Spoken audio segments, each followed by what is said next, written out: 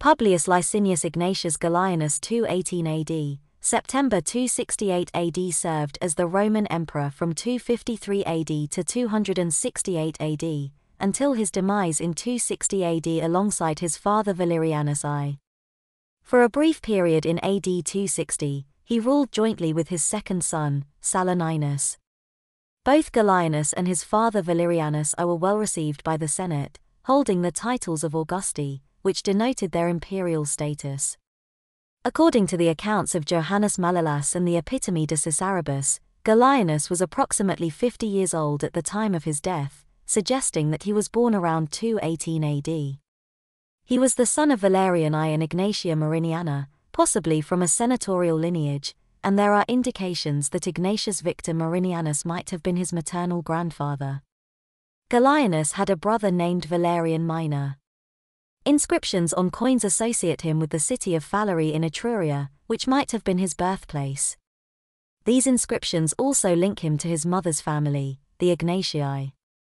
Around 243 AD, approximately a decade before ascending to the throne, Gallienus married Julia Cornelia Salonina, with whom he had 3 sons. Valerian II, died 258 AD, Saturninus, who died shortly after becoming co-emperor in 260 AD during the revolt of Postumus in Colonia Claudia Ara Agrippinensium, and Marinianus, who was killed in 268 AD, shortly after his father's assassination. When his father Valerian was proclaimed emperor on October 22, 253 AD, he requested the Senate to confirm Gallienus' position as Caesar and Augustus, thus sharing power between the two. Gallienus also held the title of Consul Ordinarius for the year 254 AD. Following a strategy employed a century earlier by Marcus Aurelius and his adopted brother Lucius Verus, Gallienus and his father divided the Roman Empire. Valerianus I went east to confront the Persian threat, while Gallienus remained in Italy to defend the Rhine and Danube frontiers against the Germanic tribes. This division of power made sense not only due to the challenges faced by previous emperors ruling such a vast empire but also because barbarous enemies often demanded negotiations with the leader of the victorious side. Having an emperor available for such negotiations proved advantageous in such situations. Gallienus ascended to the throne as emperor in 253 AD, following his father Valerianus' triumph over Emperor Marcus Aemilius Aemilianus in a decisive battle in Italis. Tragically, Aemilianus was betrayed and killed by his own soldiers, leading to the Senate proclaiming Valerianus as the new emperor. Though Gallienus primarily focused his efforts on the provinces of the Rhine region, including Germania Inferior, Germania Superior, Raetia, and Noricum, historical records suggest he also undertook visits to the Danube area and Illyricum between 253 and 258 AD. Eutropius and Aurelius Victor describe him as a highly energetic ruler. Gallienus successfully defended the provinces of Germania Inferior and Germania Superior from Germanic invasions, which were brought about by the instability caused by Valerian's campaign against Aemilianus in 253 AD. Numismatic evidence strongly indicates that he achieved several victories during this period, including one in Roman Dacia. Even accounts from the Latin tradition, which was often critical of him, acknowledged his successes during this time. Gallienus received the consulship in 255 and 257 AD. It is possible that he made brief visits to Rome on these occasions, but there is no concrete evidence supporting this claim. While stationed in the Danube region, possibly in 255 or 256 AD, according to Drinkwater's suggestion, Gallienus appointed his eldest son Valerian II as Caesar, making him the official heir to both himself and his father Valerian I. It is likely that Valerian II accompanied Gallienus on his military campaigns while the emperor shifted his attention to the western Rhine provinces in 257 AD. Leaving Valerian II behind on the Danube to represent imperial authority. Sometime between 258 and 260 AD, the exact date is not entirely clear, Gallienus faced the first significant rebellion against his reign. Ingenuus, governor of at least one of the Pannonias, took advantage of Valerian I's absence in the east, where he was dealing with the invasion of the Sassanid king of Kings Shapari, and Gallienus' preoccupation with problems on the Rhine frontier. Ingenuus declared himself emperor. Valerian too likely died in 258 AD while stationed with the legions on the Danube border, and Ingenuus may have been responsible for his death, or perhaps he feared being held accountable for the disaster. Another perspective suggests that Valerian I's capture at the Battle of Edessa triggered subsequent revolts by Ingenuus, Gallienus, and Postumus. In any case, Gallienus responded swiftly. He appointed his son Saturninus as Caesar in Colonia Claudia Ara Agrippinensium, under the supervision of Albinus, or Silvanus, while the military leadership was entrusted to Postumus. Gallienus then moved rapidly to the Balkans, accompanied by the newly formed cavalry corps commanded by Aurelius. He defeated the usurper, Ingenuus, either through the rebellion's own troops turning against him, or Ingenuus taking his own life by drowning after the fall of his capital, Sirmium. The victory was largely attributed to Gallienus' well-trained cavalry and its brilliant commander, Aurelius. Between 258 and 260 AD, a significant invasion by the Alemanni and other Germanic tribes took place. The exact date of these events is difficult to determine. This invasion was likely a consequence of the withdrawal of Roman troops from the Rhine and Danube borders to support Gallienus' campaign against Ingenuus, which created a security vacuum. Initially, the Franks breached the lower Rhine border and launched an invasion of Gaul. Some of them even reached the southern regions of Hispania, looting Tarraco, modern Tarragona, and other places. Subsequently, the Alemanni seized the opportunity and possibly entered the Roman Empire through the Agri-Decumates, an area between the Upper Rhine and Upper Danube. The Teuthungen might have followed their lead. They devastated parts of Germania Superior and Raetia, areas of present-day eastern France and Switzerland, before advancing towards Italy, marking the first major invasion of the Apennine Peninsula, excluding the most remote northern areas, in 500 years since Hannibal's time. As the invaders approached Rome, the Senate gathered an improvised army composed of local troops, likely members of the Praetorian Guard, and the strongest civilians. This makeshift force successfully pushed back the Alemanni. During their retreat through northern Italy, Gallienus' army intercepted the Alemanni near modern-day Milan and decisively defeated them in the Battle of Mediolanum. Gallienus, who might have come from Gaul or the Balkans after dealing with the Franks, played a crucial role in this victory. The Teuthungen managed to return north across the Alps, taking booty and prisoners with them. After this battle, the Alemanni no longer posed a threat to the Roman Empire. According to the 19th century historian Victor Giroui, the Senate's proactive initiative led to jealousy and suspicion from Gallienus, which subsequently resulted in his exclusion of the Senate from military commands. At some point before or after the Alemannic invasion, Gallienus, a military commander of Illyricum, was declared emperor. The reasons for his rise to power are unclear, and the Historia Augusta, which is almost the sole source for these events, does not provide a credible account. It is possible that the takeover can be attributed to the dissatisfaction of the civilian and military population with the neglect of their province's defenses. Nevertheless, it appears that Gallienus remained in control for approximately 6 months. Coins bearing his likeness have been discovered. After achieving some victories against the Sarmatians, his rebellion was quashed when the Roxolani invaded Pannonia. Gallienus himself is said to have been killed during the invasion of the main city of Sirmium. There is a suggestion that Gallienus invited the Roxolani to attack Gallienus, but other historians dismiss this claim. It is also proposed that Gallienus eventually defeated the invaders near Verona, after which he probably took charge of restoring the province himself. Another consequence of the devastating Battle of Edessa was that Gallienus lost control of Germania Inferior, Germania Superior, Britannia, Hispania, and most of Gaul to General Postumus. This general, allegedly of Batavian descent and possibly born in the territory of what is now the Netherlands or Belgium, established his own empire, now commonly referred to as the Gallic Empire. Postumus' revolt partially coincided with Macrianus' uprising in the east. The circumstances surrounding this usurpation were, once again, dramatic. In 258 AD, Gallienus had appointed his middle son Saturninus and his close advisor Silvanus in Colonia Claudia Ara Agrippinensium. Postumus commanded the troops in Germania Inferior. At one point, he defeated a group of raiders and confiscated their plunder. However, instead of returning it to the original owners, he chose to distribute the spoils among his soldiers. When Silvanus learned of this, he demanded that the booty be handed over to him. Postumus feigned submission, but as expected, his soldiers rebelled and declared him emperor. Under Postumus' command, they then laid siege to Cologne.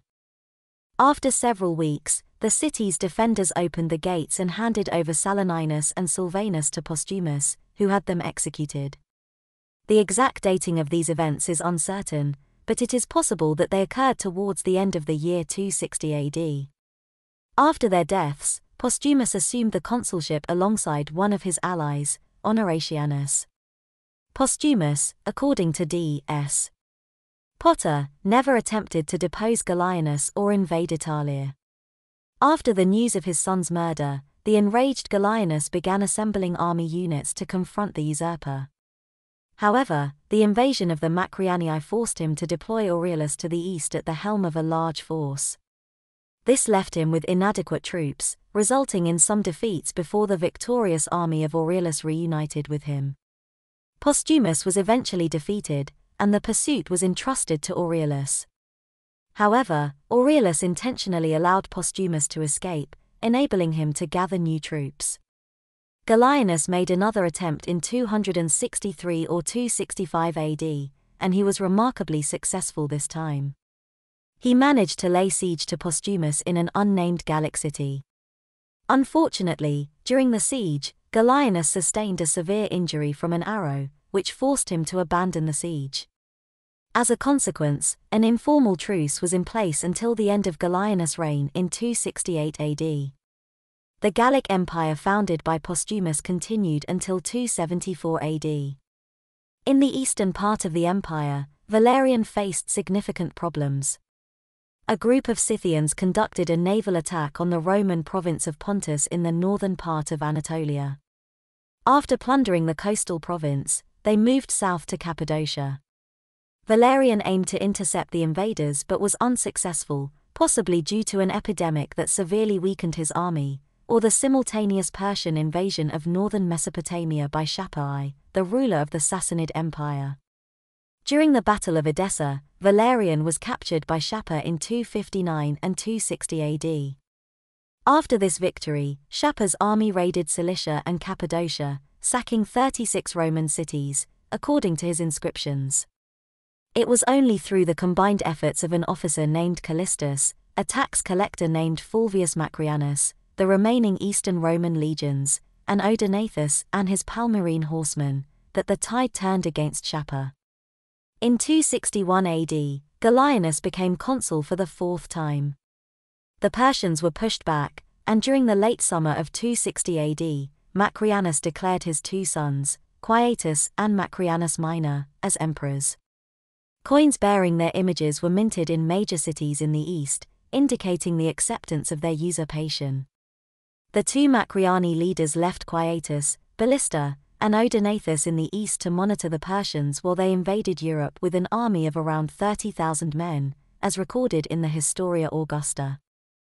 Initially, they faced little opposition, and even some Pannonian legions joined their cause due to their dissatisfaction with Gallienus' absence. However, Gallienus responded by sending his successful commander, Aurelius, to confront the rebels. The decisive battle took place in the spring or early summer of 261 AD, most likely in Illyricum, although Zonaras places it in Pannonia. The usurper's army ultimately surrendered, and both leaders were killed. Following the battle, the revolt led by Postumus had already begun, leaving Gallienus no time to handle the remaining usurpers himself. Ballista and Quietus were allowed to pursue their own path for the time being. Meanwhile, Gallienus reached an agreement with Odenathus, who had returned victorious from his expedition against the Persians. Odenathus was granted the title of Dux Romanorum. He later besieged Ballista and Quietus at their stronghold in Emesa, present-day Homs. Quietus was ultimately killed by the citizens of Emesa, while Ballista was arrested and executed by Odenathus on November 26, 261 AD. In 261 AD, coin minting resumed in Alexandria under Gallienus' control, indicating the restoration of order in Egypt after the suppression of Macrianius' revolt. However, during the spring of 262 AD, the city faced significant unrest due to another attempted usurpation. This time, the prefect of Egypt, Lucius Mucius Aemilianus, who had supported Macrianus' revolt, was involved.